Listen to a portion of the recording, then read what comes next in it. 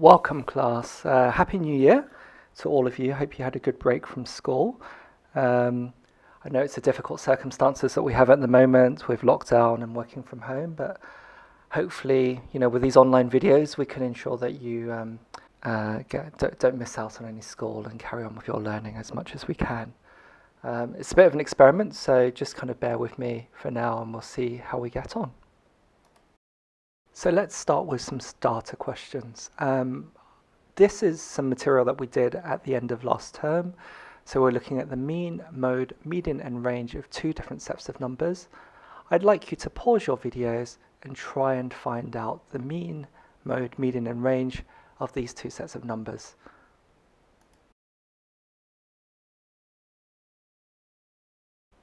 Right, let's find the mean first of all for question A. We're going to do that by adding all the numbers together. So it's 5 plus 12 plus 7 plus 12 plus 11 divided by the number of numbers that we have there, which is 5. This gives us the same as 47 divided by 5, which is 9.4. Next, we're going to look at the mean of question B. So we're going to add up 12 and 1 and 1 and 4, and then divide that by the number of numbers, which is 4 in this case. This is the same as 18 divided by 4, which gives us an answer of 4.5. Next, we're going to find the mode. Remember, with the mode, that's the same as the most often, the number that appears the most often. We know that by the first two letters of mode, which is MO. So the numbers that appear most often in the first set are going to be the numbers 12, because they appear twice. So we're going to write down the mode is 12. For the second set, we look at these two numbers. The numbers that appear most are going to be the two sets of ones. So we're going to write that down as our mode.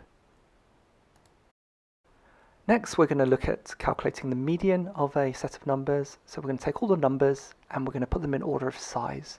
So from the smallest to the largest. So the first one is number 5. Then it's the number 7, then the number 11, the number 12, and finally the number 12. So the middle number in this case is number 11, so we know the median is going to be 11. For the second set, we're going to be, again, doing the same thing, looking at the numbers 1, 1, 4, and 12. But we see with this time that we have two numbers in the middle, 1 and 4. So when we're trying to find the median and we've got an even set of numbers, we add the two middle numbers together and then we divide them by 2. We're effectively finding the mean of the two middle numbers. So 1 plus 4 gives us 5, divided by 2 gives us 2.5. Now finally, we're going to try and find the range of these set of numbers. So we're looking at the numbers up above and we're trying to find the smallest and the largest numbers. In this case, the largest number is going to be the 12 and the smallest number is going to be the 5.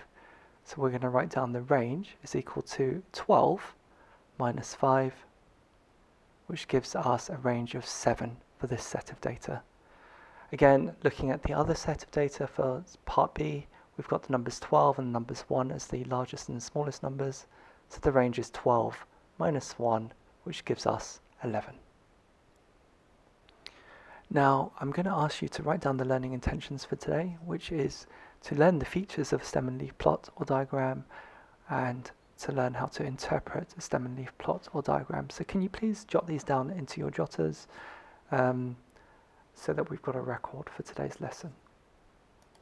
This is going to be a two-part lesson, really. So the first part today, we're going to look at the interpretation of the stem and leaf plots, and then we're going to be looking at how we actually create stem and leaf plots in a subsequent lesson. So this is what a stem and leaf plot looks like. I'm just going to highlight some of the features on a stem and leaf plot and talk through them in turn. So on the left hand side we have what we call the stem of the stem and leaf plot. This part here are called the leaves of the stem and leaf plot. We have a title which tells us what the chart is about, and finally we have something called the key, which tells us actually how to interpret the stem and leaf plot. Now let's see how we're going to use this key to interpret what information is on the chart. So we see, for instance, on the left-hand side, that the title tells us that this chart tells us some ages and years, and the key tells us that we've got this number 2 on the left-hand side, we've got a line in the middle, and then we've got this 1 on the right-hand side. And we interpret this as the number 21, or 21 years old in this case. So yeah, let's use this information to interpret the first or the top row of data. Now we've got this number 1 on the left-hand side, and we've got this other 1 to the right-hand side of that line. Now we would write that number as 11, because the number 1 is on the left-hand side, represents the tens unit, number on the right-hand side represents the ones unit, so that's 11. The number 2 here that's in the middle, now we would say the same again, the left-hand side number on the line represents the 1 or the tens units, and the 2 represents the 2 of the units, so it's a 12. And again, we've got another number 2 here, so we take the number on the left as the tens units, and the number 2 as the 2 in the units column. So we've got 12 again. So that first line reads 11, 12, and 12. For the second line, maybe here you can pause if you would like to see if you can write out these numbers and then check the answers that I'm going to give you.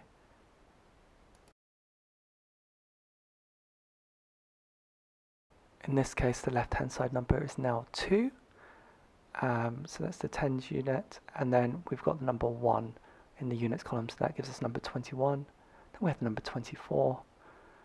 We've got the 6 in the units column and 2 in the tens again, so that gives us 26. And finally 28. So that's all of our second column. And again, I'm going to ask you to pause the video to try the last 2 rows. For our final 2 rows, we've got the numbers 35 and 37 and the number 45. So now let's turn to some actual questions. So the first thing that we're going to try and do here is identify what are all those numbers on the top row representing. So we've got the age in years here, so I'm going to write out the first set of numbers as 21, 22, 24 and 27. Again, pause your videos to answer question A, which is the ages of those people in the second level. The answers are 31, 37 and 39. Please again pause your videos to answer these next 3 questions. We can see there are 6 different numbers in that row with the number 4 at the front, so that represents 6 different people that have ages in their 40s. When we're looking at how old the oldest person is, we look to the bottom row where we've got the oldest people, and to the right hand side, so the oldest person is going to be 68 in this case. And finally, for the youngest person, we're going to look at the top side of the chart and the leftmost number, and we're going to have the youngest person is going to be 21 years old. I'm going to say well done for sitting through all of that. If there's anything that you didn't understand, please make sure that you go back through the video and then rewatch sections that you're confused by.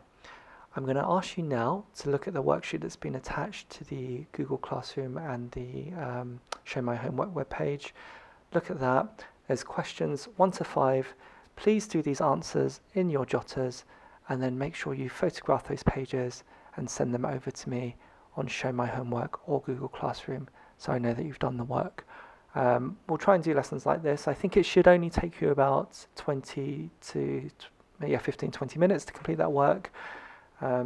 Just try your best. If you've got any questions, please make sure to reach out to me on Google Classroom, and I'll try and answer the questions as soon as possible. Anyway, look forward to hearing from you all, and hope you get on well with all this work at home. Thanks, bye.